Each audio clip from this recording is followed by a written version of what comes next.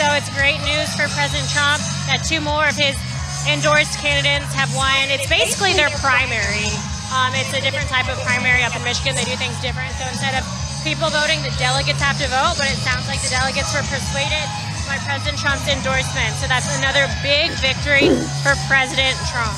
Looks like we're about to get ready to have the speakers. We got some people that have taken the podium.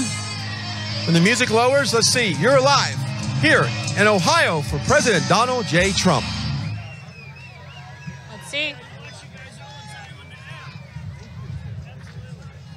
Ladies and gentlemen, please welcome to the stage radio host of Columbus's 98.9 FM, The Answer.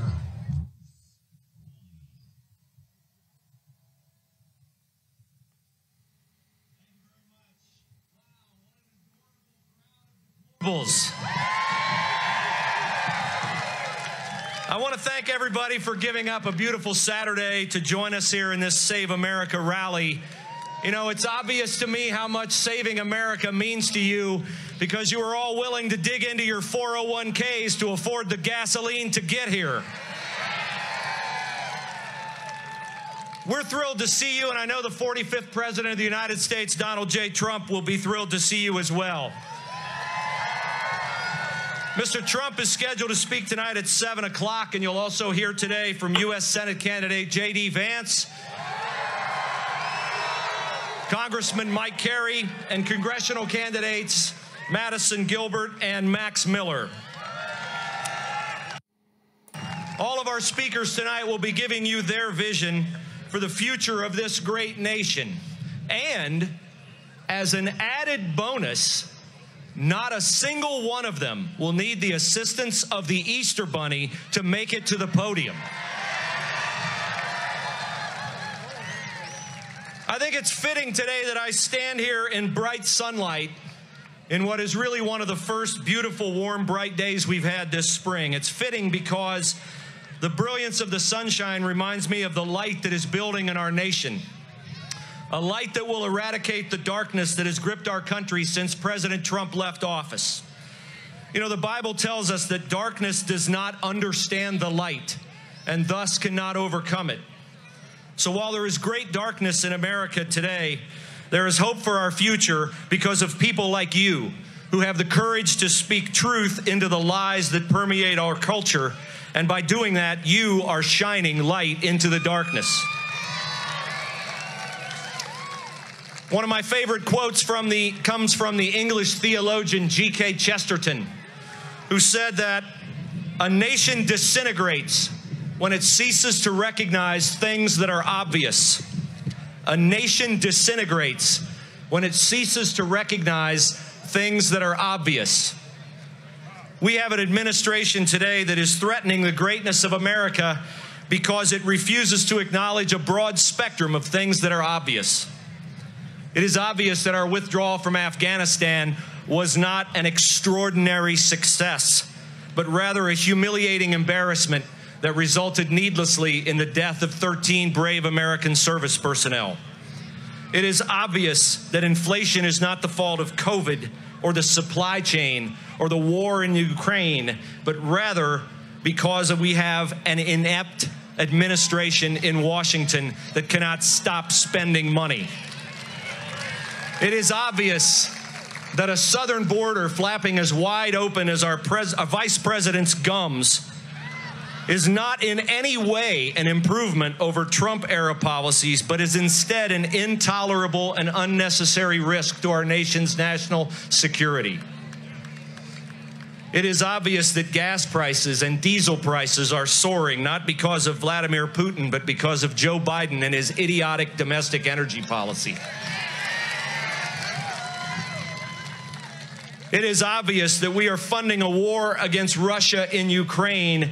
We shouldn't be enlisting Russia's help to enter into an even worse nuclear arms deal that puts Israel in peril of eradication by the terror network that is Iran. And it is obvious that if Black Lives Matter wants to be an authentic organization true to its name, it will start by saying something about the ending of innocent black lives via the soaring murder rates in our nation's cities. It is obvious that masks don't work.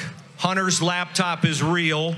Boys shouldn't play sports with girls. You don't need to be a biologist to know what a woman is. Schools are for education, not indoctrination.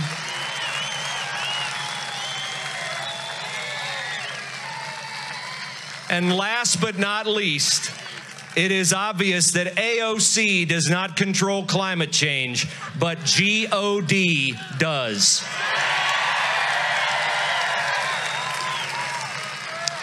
Make no mistake, the United States will emerge from this dark time when we elect men and women with the wisdom and insight to understand that leadership is first and foremost about service, not about influence peddling, personal power, or political prominence. President Trump was a leader intent on making America great again, and you will hear from other candidates tonight who share his vision for charting a course back to the prosperity and peace that we enjoyed during this administration. So support your candidates in the primaries, but remember, the primary is the halftime score. The final score is the general. We got to win in November. We got to make a red wave that takes over America and takes over Washington, D.C., and reminds the demonic and deranged Democratic Party that we are the United States of America, divinely inspired, one nation, under God, indivisible, with liberty and justice for all.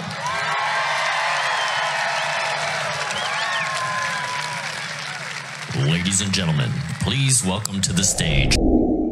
Hi, everybody. I'm Bruce Hooley, and it's a pleasure for me to be able to talk with you today, just like it was a pleasure for me to speak at the Donald Trump Save America rally in Delaware, Ohio on Saturday, April the 23rd. I had the chance to talk briefly with the former president, hopefully future president, and what I did was thank him for what he did for veterans like my father who fought in World War II. You know, Donald Trump is definitely a patriot who loves our country, and don't think you'd be watching this video if you weren't also a patriot who loves our country. So what can we do to help fight against the tides of culture that are threatening to overwhelm us in our schools, in our media, in academia? Well, I think we need to be intentional with our shopping dollars. We need to send a message to the big companies that donate millions and millions and millions of dollars to causes that we don't support, that don't support the foundations of our country. How do we do that? By being intentional with our shopping dollars. And that's why I'm a passionate advocate for the Patriot Switch movement. What is Patriot Switch? It's a way for your dollars to send a message to the big companies that we don't appreciate you campaigning against the values that made America great. And to show you that we don't appreciate it, we're going to buy the same merchandise we've already been buying for our home. We're just going to buy it from a different company. We're going to buy it from a pro-America company, a pro-life company, a company that understands that America is inherently a good country that is always striving to get better. That'll allow me to reach out to you. If you click my name in the down menu, you'll hear from me or a member of my team who can explain to you how you can strike a blow against the forces that we don't support, that in fact support things that are antithetical to what America really is. So thank you for your time. Thank you for being a patriot, and I hope that we can talk soon. Thank you.